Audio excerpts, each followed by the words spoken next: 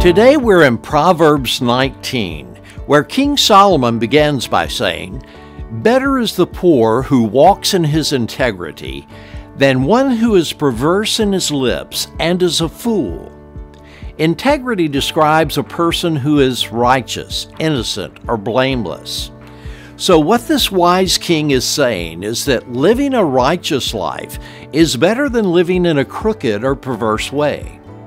This idea of righteousness is a major theme in the book of Proverbs, and the word righteousness appears in over 500 verses throughout Scripture. That's not counting words like integrity in verse 1 or discretion in verse 11, which virtually mean the same thing. Verse 11 says, "Discretion or righteousness of a man makes him slow to anger, and his glory is to overlook a transgression." Letting go of an offense is a godly virtue, and this proverb says it's a person's discretion or righteousness that gives them the ability to be quick to listen, slow to speak, and slow to get angry. Will Rogers said, "Whenever you fly into a rage, you seldom have a safe landing." It's also been said, when we give someone a piece of our mind, it's typically a piece that we can't afford to lose. God's solution to controlling our tongue and to keep from getting angry sounds impossible.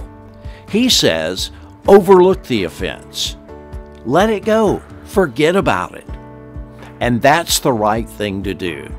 As imitators of Jesus, we're called to exhibit self-control just like Jesus did.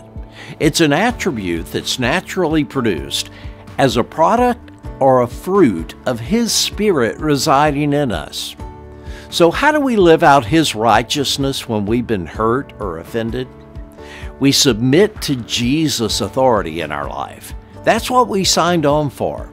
We sincerely ask for a fresh filling of His Spirit to handle the offense.